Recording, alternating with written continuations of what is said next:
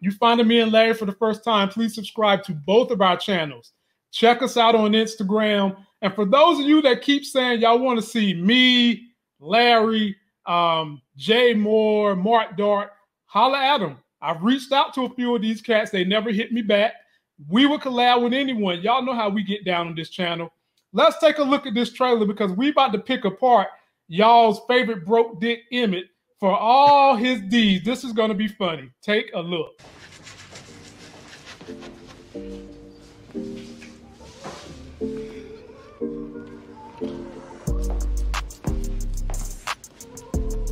What, nigga? Huh? What you thinking about? Nothing. I'm just tired. Yeah, 'cause you've been working so hard. Yeah, I'm just trying to make sure everything right before we open. It looks great in here. I ain't never seen Sonny this clean. Yeah, but I gotta put my stank on it. We gotta put our stank on it. Yeah, we gotta make it our own. So what you thinking?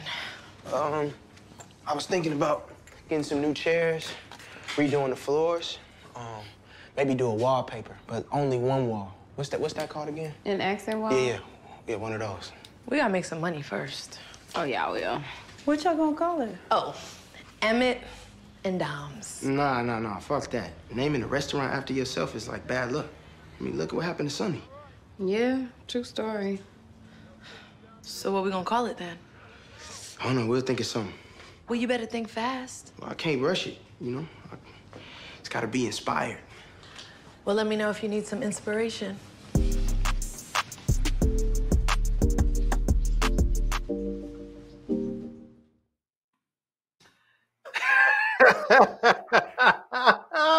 Boy, let me tell you something, Larry. Let me tell you. First of all, who the hell cleans windows the way Don was cleaning windows when he was under there fixing that table? If they clean windows like that on Fifth Avenue in New York, it'd be a whole lot of people falling out the sky trying to clean them skyscraper windows. It'd be accidents all over the place. Nobody cleans windows bent over like that. Secondly, Dom know that he's with Tiff. She know that. And you cannot make such comments when you're in the presence of the girlfriend, the spouse, the baby mama, whoever. So that is just telling me that this is a setup for a breakup. And he's either going to lose his baby mama or he's going to lose the business or he might lose both. Business and pleasure this early don't mix. Larry, what do you think is going to happen to old broke dick Emmett? I think that I would not be surprised if him and Tiff break up. But I'll tell you, I think what might happen is I think he might break up with Tiff. It might not even get started fully with Dom, like besides just the one smash they had. Maybe they'll hook up again, but I don't think they'll ever hook up where they get together. I honestly believe he's going to end up not being with Dom. He's going to break up with Tiff, and somehow he's going to end up back with Keisha. That's what I think is going to happen.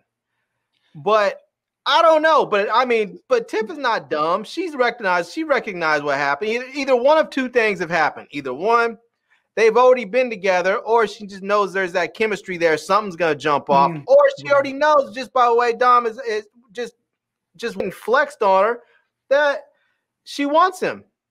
And so she knows Emmett's weak. So if Dom wants him, she knows that eventually one day they're going to be working together. It's going to be late. If Dom decides to throw it at him, Emmett's going to take it. We already know because he already did take it. So, well, I think it's just a matter of time before it all blows up. You know, I hope the business doesn't blow up, to be honest with you, because I really like that he has his own thing, even though I hate the way he got it. I want him to stop being a little hustle man, a little struggle man. I want him to actually get something and then grow the hell up. Keisha foreshadowed this with Emmett when he was in the room talking to her.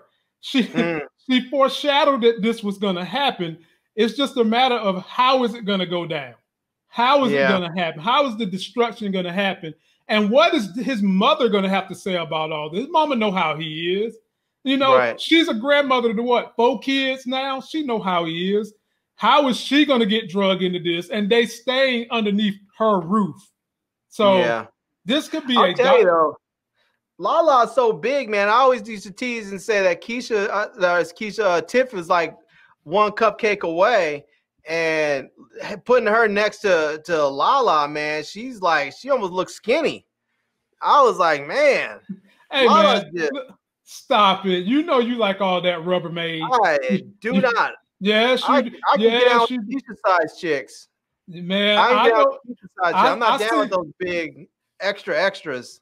I know you used to have a rubber band ball back when you was a kid, and she reminds you of every bit of rubber band you had in that ball. You ain't got a lot of old Monty Mont. You ain't got a lot. That cow was out the barn.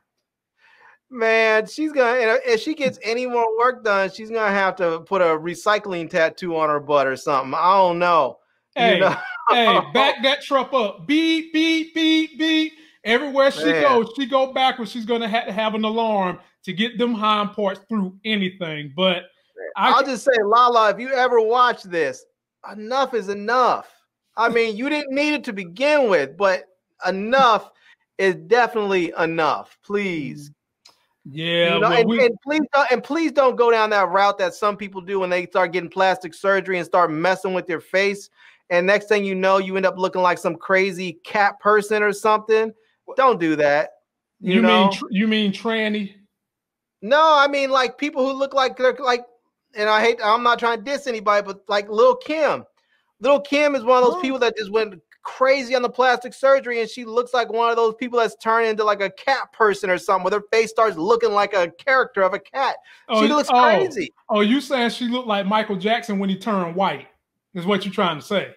I mean, Michael Jackson was even looking different, but Michael Jackson, I felt like, didn't go either as far as like Lil Kim did, or he just had better plastic surgeons. Oh, he was looking crazy, just not as crazy.